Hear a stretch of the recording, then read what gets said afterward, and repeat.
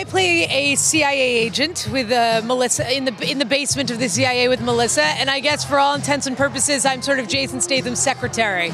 But pretty early on, he decides to do his own thing, so I don't have too much work to do in this movie. I kind of got the movie off. Did you get to meet the man himself, or was he just shouting at you over a phone? We didn't. Maybe we had one scene together. We didn't have any scenes together, but we were on set together. And he's a great guy and a lot of fun and very funny in this movie. You guys should be proud to call him your countryman. That's what I'll say. I think Paul's just a fan of female comedians, you know? I think there's a lot that's been made of that, and I think it's a tricky line because when you qualify something by labeling it, you make it sound like it's not part of the whole. I think I would challenge anyone to say that Melissa isn't the funniest actor working right now, never mind actress, or funniest comedian, never mind comedian.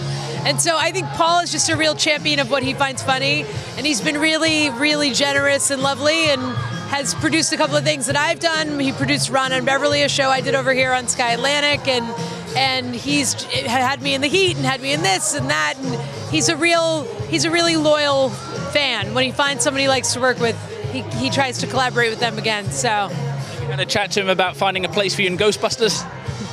It may have come up. We don't have an answer yet. We'll have to wait and see on that one. Yeah. I would hang out in a dank, dark, wet, stinky basement with Melissa anytime. She's the best. She's a pleasure to work with. She's the nicest lady you'll ever meet, and she's funny as shit. You know, I think the thing that's different about this movie is that her character goes through a really big transition. So you'll get those same kind of, like, the stuff that you've come to expect from her. There's those great, like, exciting exchanges. But also she's really such a good actress. And I think it really comes through in this part. Like, she's really tender and awesome and vulnerable. She's terrific. She almost made me cry on set a couple of times. And I was like, this is strange that I should be affected by your acting as I'm watching it on a, you know, like from the, it's very strange. It usually takes a dark theater to get me going, or an airplane, but yeah.